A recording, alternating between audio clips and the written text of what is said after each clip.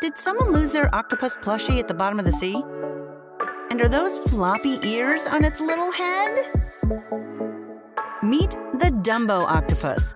Residents of deep sea floors everywhere, these little guys might win the cuteness pageant for cephalopods. Oh, they're just so cute. Who is the cutest octopus ever?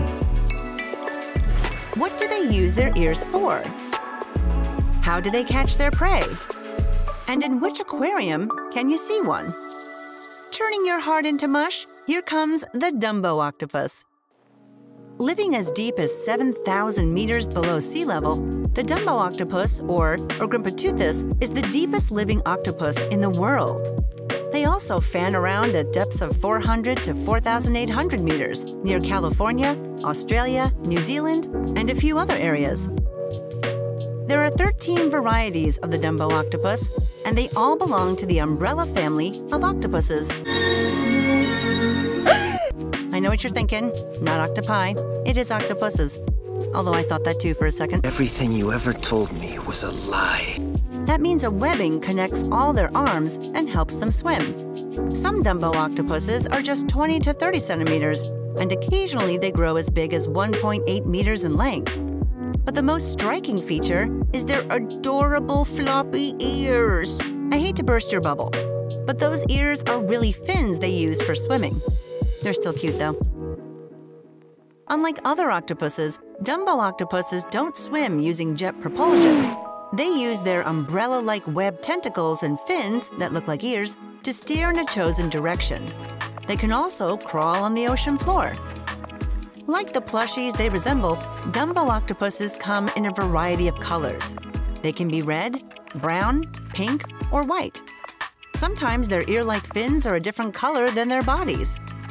When they feel threatened, Dumbo octopuses can flush their colors and blend in with the ocean floor, just like their shallower-dwelling cousins. Not so dumb after all, eh? Nothing will stand in our way! Their large, manga-like eyes take up 1/3 of their head-like mantle. But guess what? They don't see well. In some species, their eyes don't have a lens, and their retinas are not well developed, so these Dumbos can only detect light, dark, and movement. That's probably enough to navigate the dark, spare, and harsh environment they live in. Dumbo octopuses eat whatever they can find on the ocean floor. Snails, worms, and animals living along thermal vents are some of the unexciting options on the octopus's menu. Snails? That's Coco. These deep-sea dwellers flop onto their prey and swallow it whole. Protrusions called cirri, near the suckers on their tentacles, make small water currents to move their food towards their beaks. Although food is scarce, no big predators will come after a little Dumbo unless it wanders into shallower waters where killer whales, sharks, and tuna might make these little cephalopods into a quick snack. Hello? But that must be extremely rare.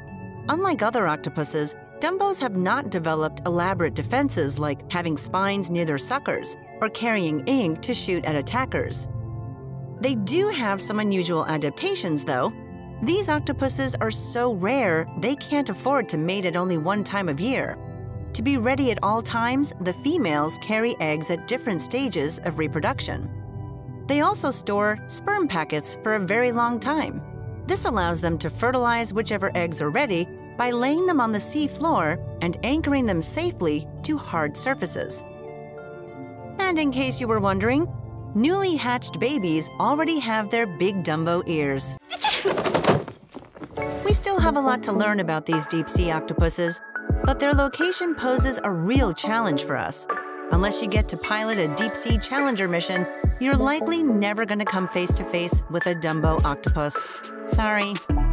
But you'll always have this heart-melting image of Dumbo. Aww, so cute. If you can't get enough of spellbinding octopuses, we've got more on another episode. Swimming with their adorable floppy ear-like fins and surviving the deep seas is what Dumbo octopuses do. And that's why they're crazy creatures.